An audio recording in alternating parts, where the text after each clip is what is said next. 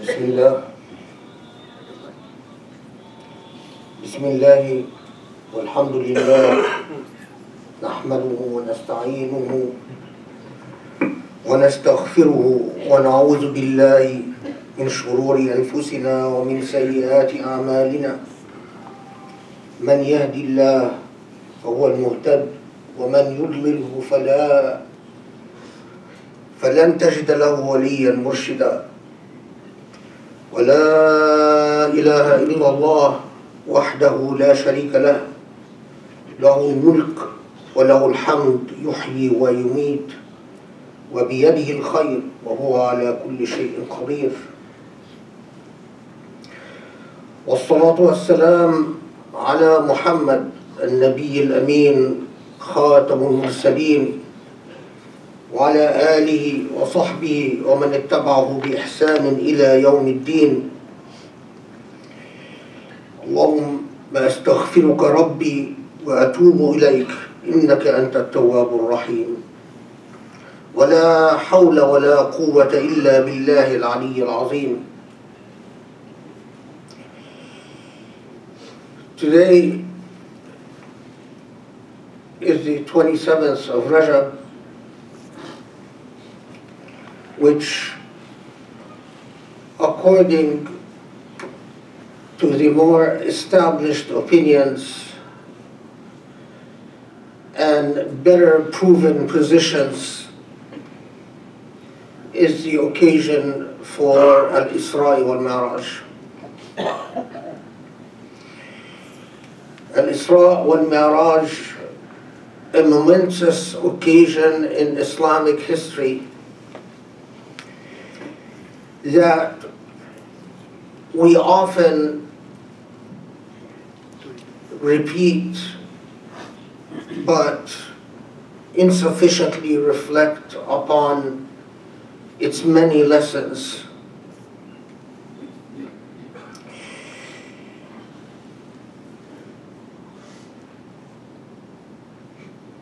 The time of the Prophet ﷺ in Mecca had become increasingly desperate. The persecution of Meccans against the believers has intensified to unbearable levels. The followers of Muhammad ﷺ were subject to an economic boycott, and those of them that were not members of an aristocratic family were even grabbed and tortured and beaten. And life for Muhammad and his followers has become a desperate struggle for existence. And it was at that time, during these days shortly before the Hijrah, in the events leading up to the Hijrah from Mecca to Medina, that Abu Talib, the Prophet's uncle, dies, leaving the Prophet himself without a protector. Because in Meccan society, a member of the aristocracy would have to claim guardianship over you, in the sense, put you under the auspices of their political protection. And if you did not have that political protection, you were fair game to all those who wish to target you. And with the death of Abu Talib, it meant that the affairs of the Prophet ﷺ would have to go through his other aristocratic members of Quraysh, namely Abu Jahl and Abu Lahab, who of course were more than happy to give a license to their fellow Meccans to target the Prophet as they wish. And at that time, and in the same year, known in Islamic literature as the year of sadness, Am al-Huzn, the Prophet ﷺ loses his beloved wife, Khadija. She had played a decisive role in supporting the message of Islam and had played a decisive role in protecting the weaker members of the Muslim community, the members who were not from aristocratic and prestigious families, including a very large scale of former slaves who were once slaves and then they were bought and freed by their fellow Muslims. Often Khadija spent much of her wealth buying the freedom of Muslim slaves and setting them free, but after being set free, that did not mean that they had the political leverage that allowed them to exist in safety. And in that same year, Khadija passes away. And the impact of the loss of his uncle and the loss of his wife was enormous upon our Prophet. And it was in that same year that, acting upon revelation from Allah to escape their persecution by leaving Mecca, the Prophet ﷺ makes a trip to Ta'if, the home of a very famous poet, for those of you who love Arabic poetry. And his attempt to reach Ta'if and ask them for protection was horrible. He was beaten severely and left bleeding after his attempt to reach out to Ta'if. And his persecution got to a point that it produced the famous dua the Prophet uttered at the time: "O Allah, who do you leave me to? Who would you leave me to? Without you, I cannot escape the oppression and the persecutors." While the Prophet ﷺ anchored himself in his belief that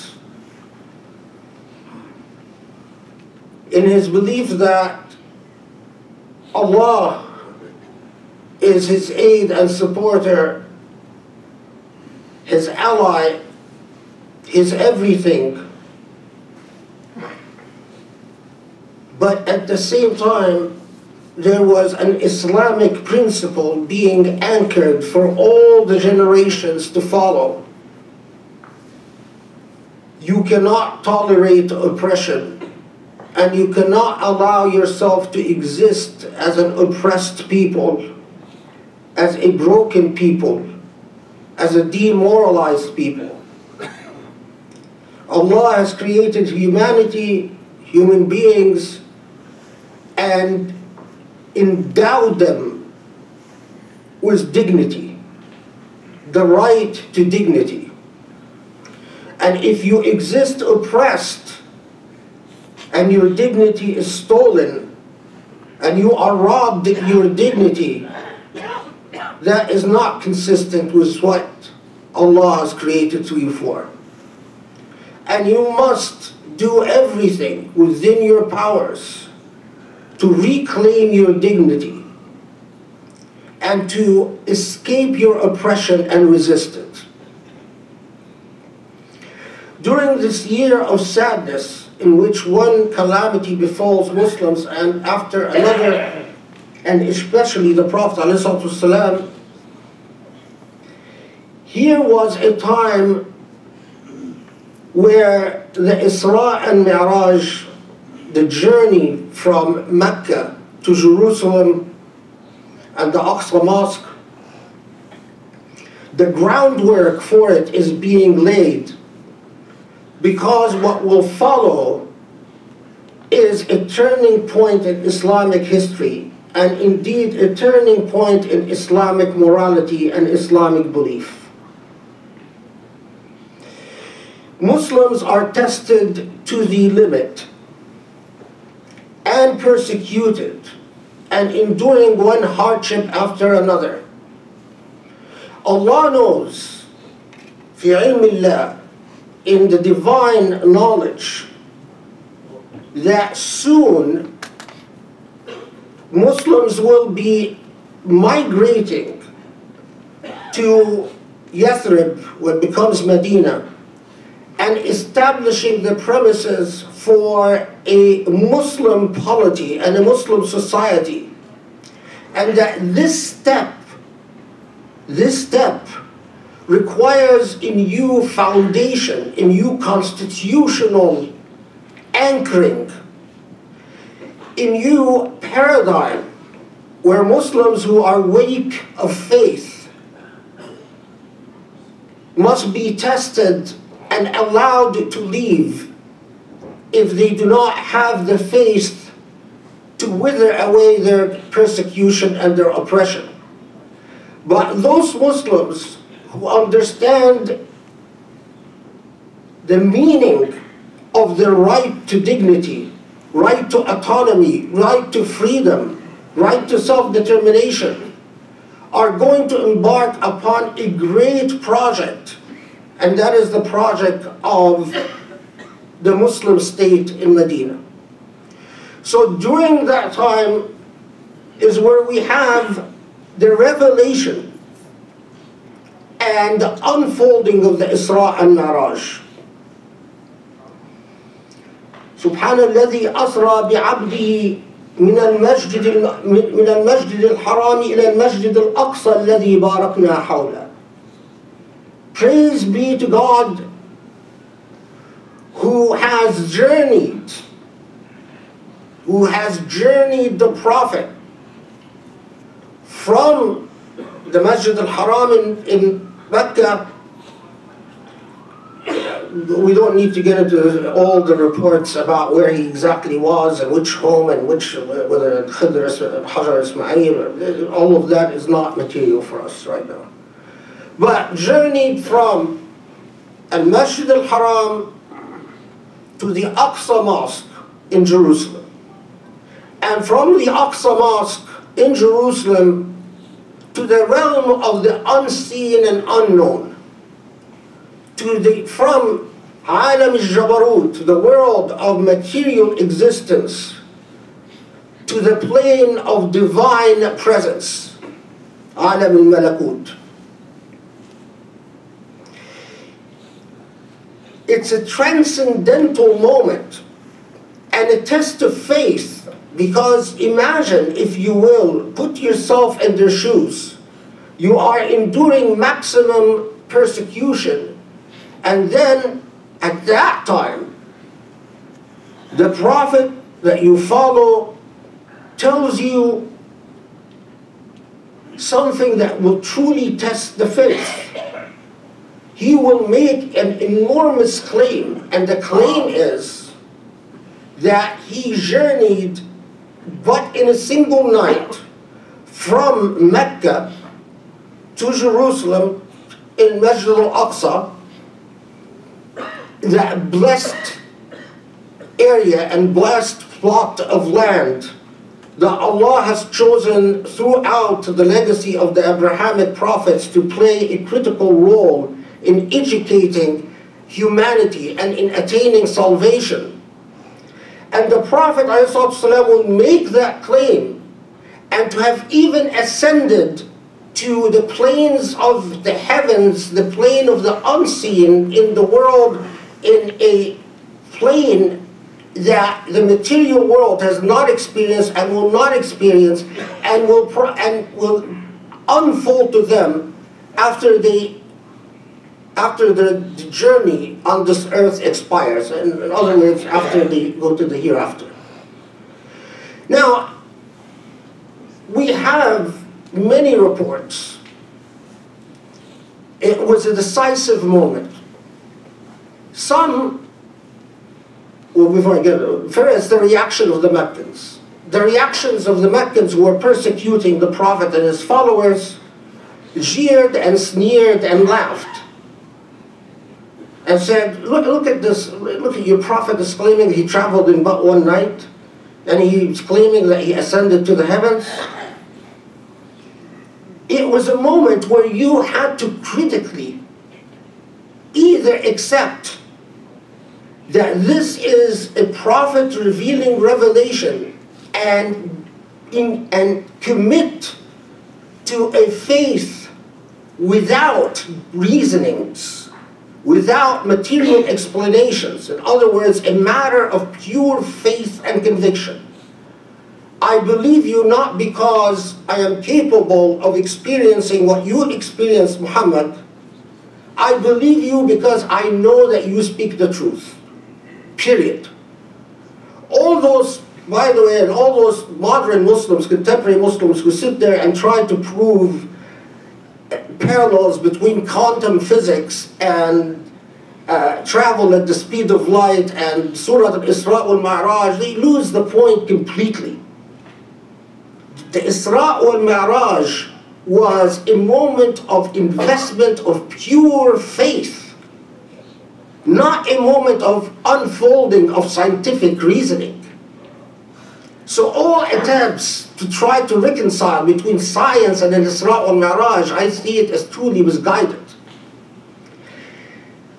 Other than the Meccans who sneered and jeered and laughed, there were some Muslims who, that was the breaking point for them. They left the faith. And we have stories of many of them.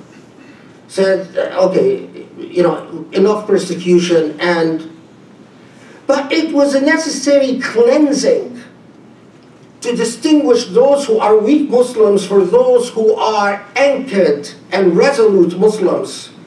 Because what Muslims are going to be asked to do next is historic and requires an enormous sacrifice. Brothers and sisters, we are invested in our material possessions, and we have the hardest time parting with what we've become attached to materially. Well, those early Muslims were not just persecuted, but within a year they were going to be given a command to leave everything they owned in life and everything they knew in life to immigrate and establish an entirely new existence in Yathrib, Medina. They didn't, most of them were unable to go to Medina or Yathrib with their material possessions because Meccans wouldn't allow them. Meccans said you can leave if you want, but you take nothing with you. You leave, but you leave behind everything you own. Your cattle, your gold, your money.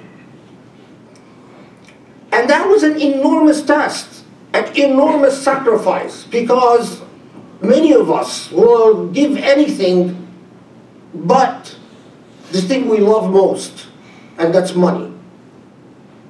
That's where the true test is for most people. You part with anything. You're willing to give time, but not money.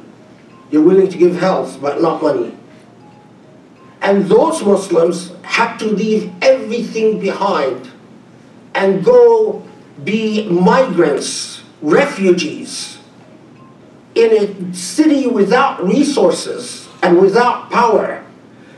a city that had been weakened by decades of civil war.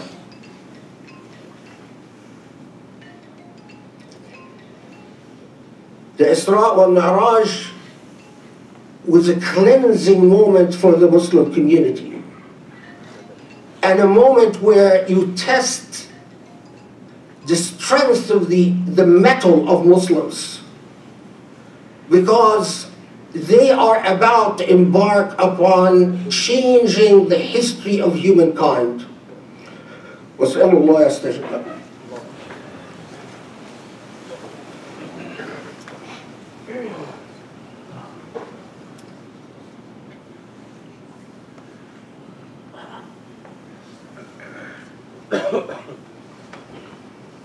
بسم الله الرحمن الرحيم والحمد لله رب العالمين والصلاة والسلام على محمد وعلى آله وصحبه واتبعوا بإحسان إلى يوم الدين.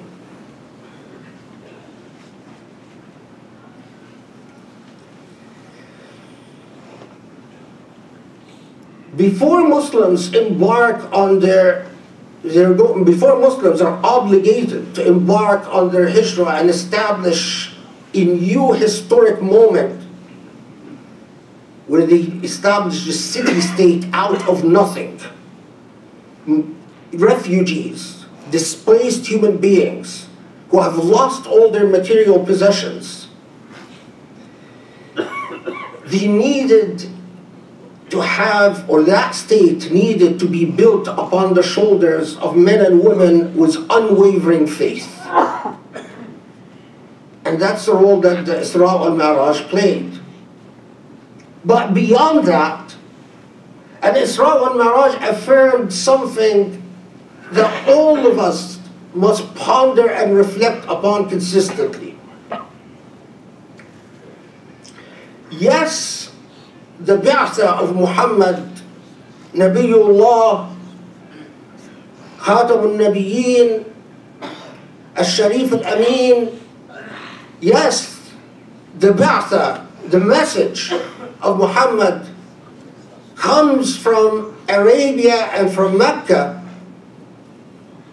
but it is umbilically and invariably weaved in and connected to and part of the legacy of the Abrahamic prophets, from Ibrahim to Isa to Musa, all the prophets of monotheism, of Tawheed.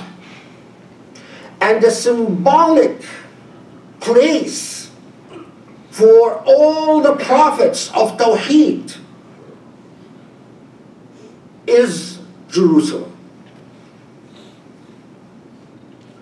And his ascension from Mecca to Jerusalem, to the heavens, is to establish that although we are going to create a state, this polity is not about an ethnic affiliation, it is not about a tribal affiliation, it is not about a clan. We are not establishing this polity in the name of Arabism. We're not establishing it in the name of some other tribe or clan or ethnicity or race.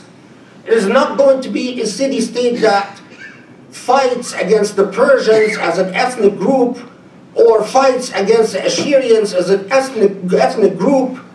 No, this polity is umbilically connected to the entire message from Adam to Ibrahim to Isa to Musa.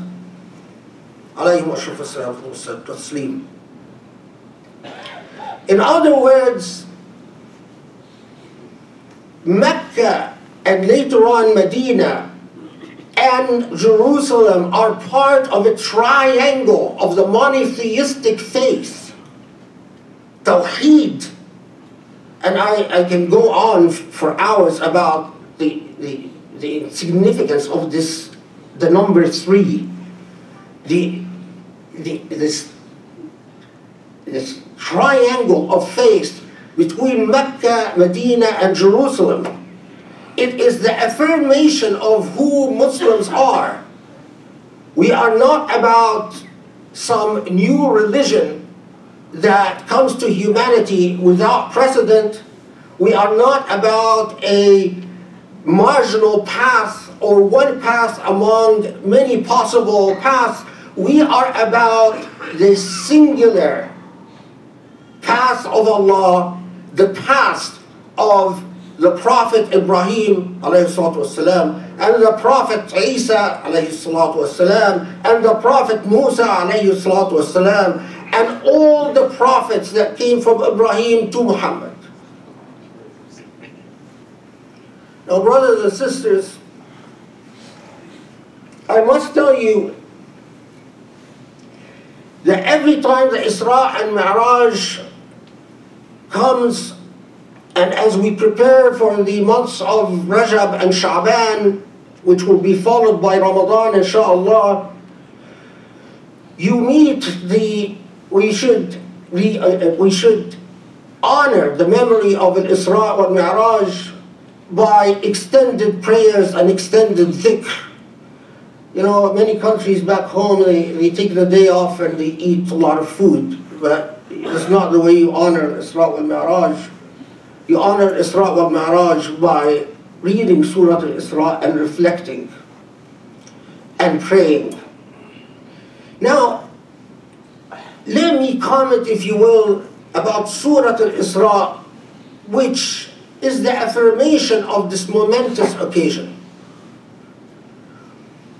The very first verses of Surah Al-Isra praises Allah for this miraculous event, telling us, of course, that within the power of Allah, miracles are possible. And miracles are a matter of faith and conviction. They're not subject to the laws of the material world. But right after the introductory verses, what does Surah Al-Isra talk about? It talks about Allah's message to the Israelites and the building of the temple in Jerusalem and the destruction of the temple, as we know, destroyed by the Romans, and the rebuilding of the temple and the redestruction of the temple. It is Allah telling us what I believe Umar understood. Umar ibn al-Khattab, radiallahu anhu, the Prophet's companion, understood very well, and leave alone the various reports about the discussions between him and between Umar and Abu Bakr about this, but understood very well that the temple is claimed by an ethnicity and a racial group that are called the Israelites. But if you reflect upon Surah Al-Isra, Allah is telling Muslims that, because Allah knows what history will unfold and the way things will become, this is not what the site of the temple and the site of Masjid al-Aqsa is about. It is not about an ethnicity. It's not about a race. It is not about the tribe owning that plot of land and claiming that it is theirs. It is about monotheism and tawheed. And that is why the Prophet ﷺ ascends to the heaven from Jerusalem. Now when Isra and Miraj comes, other than dhikr, I always reflect upon the state of Muslims and where they are vis-a-vis Jerusalem. It is a shame and an embarrassment and something all of us will be held responsible for in the hereafter, when Allah tells us, where is the role of Muslims in Jerusalem and in Masjid al-Aqsa? And we say, well, you know, we just busied ourselves with Medina and Mecca, and we broke the triangle and betrayed the triangle of faith. We have no aspiration and interest in Jerusalem anymore. This is how the leaders of Muslims are acting. It doesn't even make them reconsider their economic policies or any policies to assert and demand our rights as Muslims in Jerusalem. It reminds me of a famous Iraqi faqih. When Jerusalem was occupied by the Crusaders, who came in the middle of Ramadan and broke his fast. And he was a very distinguished faqih. He was a very famous Hanafi faqih. And people were scandalized. What are you doing breaking your fast in the middle of Ramadan? And they brought him before a qadi. And he yelled at the qadi, we all live in a state of sin when we have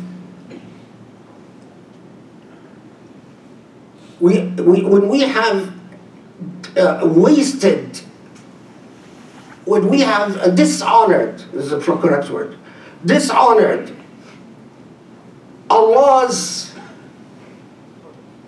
sunnah and Allah's command and Allah's system of connections relating and connecting umbilically Muslims to Jerusalem.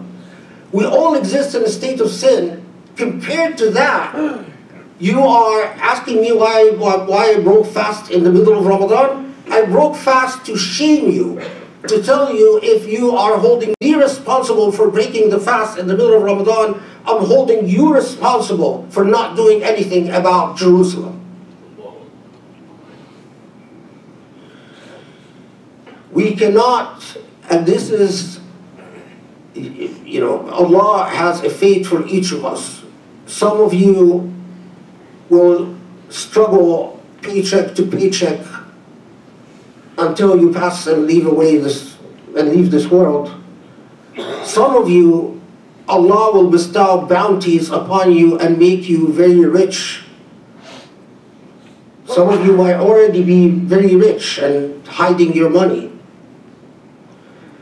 Those of you who are truly tested are those who are actually going to be successful. And those of you who will be given the bounties and the money. Because with wealth, every occasion in which Israa and Miraj comes around in the 27th of Rajab,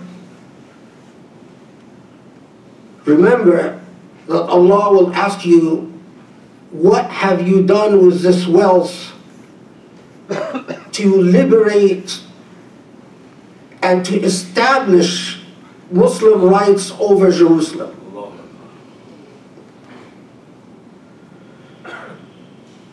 اللهم اعف عنا اللهم اغفر لنا اللهم اصلح لنا أمرنا واصلح لنا ديننا الذي هو عصمة أمرنا واصلح لنا دنيانا التي فيها معاشنا واصلح لنا آخرتنا التي فيها معادنا. Allah bless us and forgive our sins. Allah enlighten our path so we can see the truth of your faith. Allah allow us the power to honor the faith of Adam and Ibrahim and Jesus and Musa and all the prophets until Muhammad al-Khatam al-Amin. Wa aqim as-salat.